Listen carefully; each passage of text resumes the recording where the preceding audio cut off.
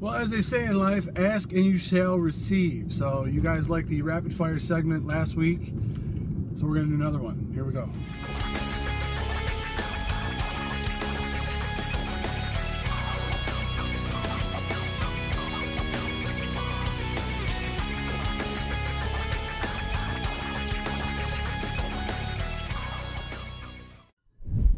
Subscribe now, and we will see you at Thurman's 34 Rush, April 25th and 26th for the NFL Draft.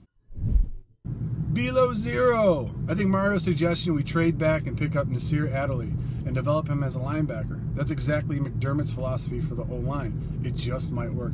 I do like the idea of trading back with anybody. I mean, because the Bills could acquire a lot of picks for 2020 and stack them as far as their draft picks, so they're not signing 4 or 5 guys every year, and it's going to be rare that they're going to be $70-80 million under the cap every year, because once some of these contracts start coming up, you start talking about Milano, White, Latulile's contract is just going to go up. You start talking about Tremaine Edmonds, Josh Allen. A lot of these guys that are going to be coming up for contracts are going to, want the money if the Bills start performing as everyone expects them to perform. So, in that respect, you have to kind of stack your draft picks so you can try to, cover yourself and have some insurance. Owen Quinlivan. Sorry if I butchered your name, dude. 1253. If you're unfamiliar about what happened at 1253, here it is. Another undersized linebacker. He's only 6 foot tall. Hands, not even 9-inch hands. Tiny hands. Poor guy. Right? I know, right? I mean, I couldn't have been the only one thinking that, was I?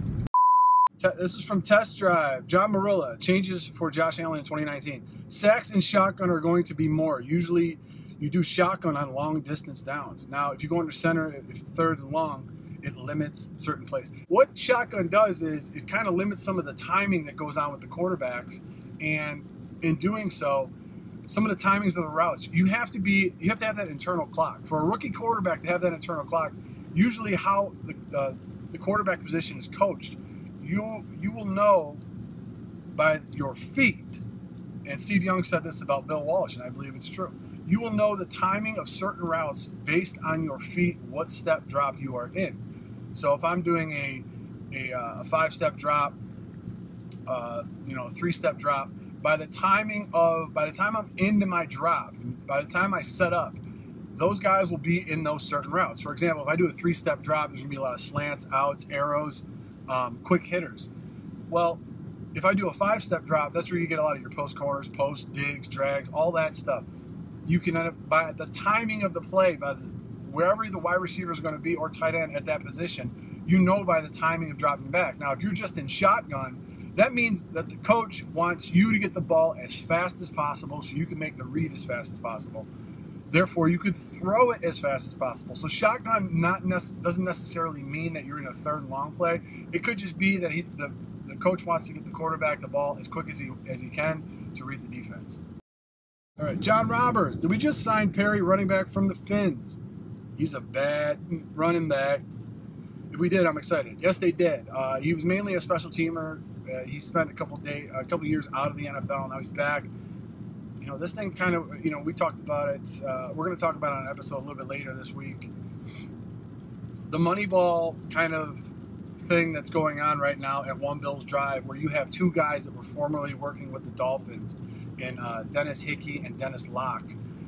Some of the things that they're trying to do now, they're trying to get quality players and basically buy themselves some insurance going on right now. So other teams, I guess, will think, hey, they got a running back already. They got rid of Ivory.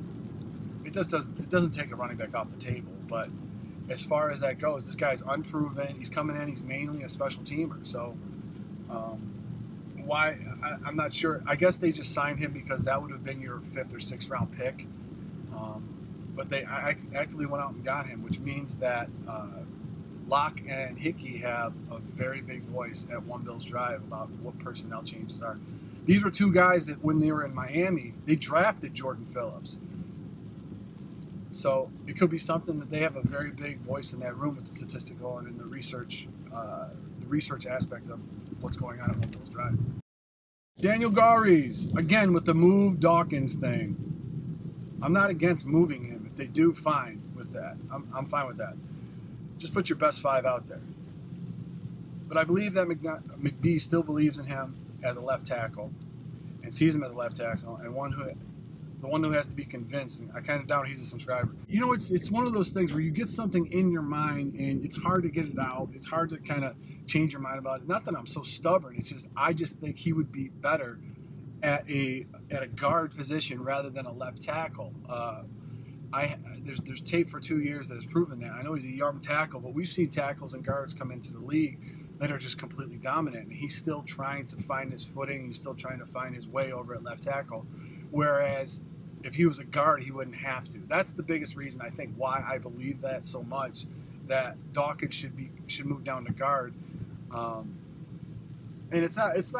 I'm not hating on the guy. I just think he would be better in that position. I mean, if you wanted to talk about, you know, could Paul drive? Yeah, I'm just better at it. Did Paul shave his eyebrows when he got his haircut? From Mikey Mike. I mean, I don't know if you guys watch any episodes recently, but I barely even look at the guy. Tell you the truth. All right, Nicholas Ellams. Another great video. Bills fan from Australia. We'll make it to Buffalo one day for a game. Definitely hit us up if you do that. Going to a Bills game is such an experience. You got to block off your entire Sunday. You got to block off your entire Monday. And if they win, maybe your entire Tuesday. Chuck Christopher. Jonah Williams, Dawkins, Morris, Feliciano, and Niseki sounds pretty good to me, with awesome depth too. Sounds phenomenal. Tim Ellington. And now EJ Gaines could end up being in a starting position even. Yeah, I always found that funny when teams trade or they don't re-sign a player, and then the player ends up re-signing with that team after playing for another one. As far as EJ Gaines' place, you know, we're starting to talk about not Shady McCoy, but Deshaun Jackson. That happened in his case. I always found that to be funny. It's like when people get divorced and then remarried. It's like you go in your fridge and you go, this milk is sour. Maybe tomorrow it'll be fresh. And still, I disagree a little bit, Mario. You know what happens to me every day? Especially with the guy that usually sits over